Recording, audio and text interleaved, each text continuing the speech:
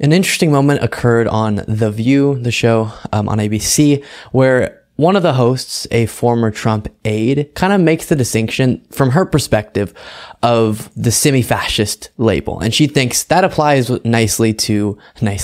applies, accurately to Trump, but she doesn't believe it applies to the voters. So we'll discuss what she says here afterwards, but let's take a look. My only counterpoint is this. So I actually agreed with the substance of his speech about democracy. And there's polling from NBC, 57% of Americans think the threat to democracy is one of the most important things the nation's facing. I take a little bit of issue with him broadly applying the term semi-fascist to Republicans. Do I think Donald Trump's a semi-fascist? MAGA Republicans. To MAGA Republicans. Be specific. Okay, that's true. Right. I think Donald Trump is. I think the vast majority of his supporters are not. I think they are good people who want an economy that works for them, who saw more money in their paycheck under Donald Trump.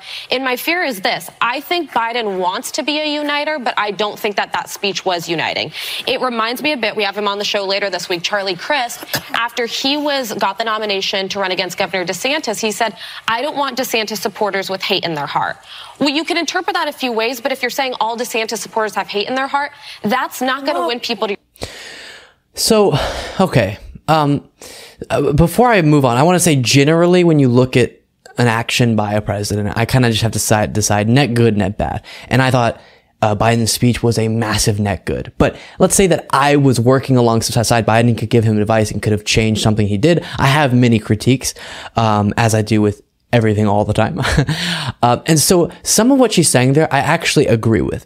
Do I think Biden should have strayed away from at all labeling that movement as semi-fascist? No. What I think he could have done is almost speak to the movement a little bit more instead of just speaking about the movement, if that makes sense. So many, many times he talked about the MAGA Republicans being against democracy, being somewhat fascist, all of those things. And I think that's great to say because it's true.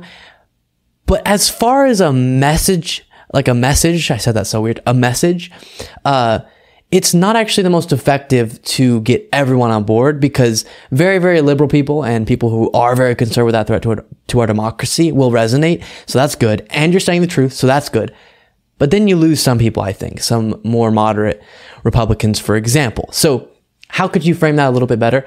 I think if he spoke multiple times directly to MAGA Republicans and said, listen, you support leaders and you support an ideology that is against democracy. You stand for a belief system that wants to deteriorate what we have upheld for so long in America.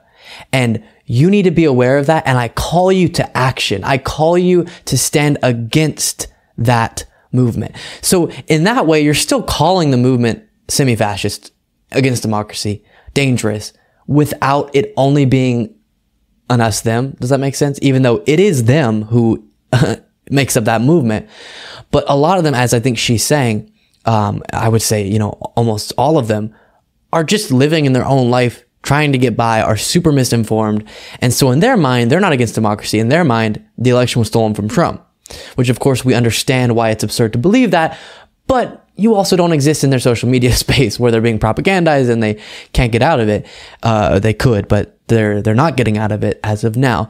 And so trying to, not that you're going to do this effectively, but at least the aesthetic of trying to reach out to them or call them to action while still being very blunt, I think would have been great. But overall, if you're speaking the truth, you're speaking the truth. And Biden was speaking the truth. So you're always going to get credit for that. And then there will always be messaging differences that you could have made. And so her saying, listen, call Trump as aggressively as you want, semi-fascist, do it, beautiful. And then, I don't know if she would agree with this, but I would say, you, MAGA Republicans, are supporting a semi-fascist and anti-democratic ideology, belief system, and leader. And that is dangerous. You are actively working against our democracy. All those things, just say it at them and say it in a way that is almost calling them out of it.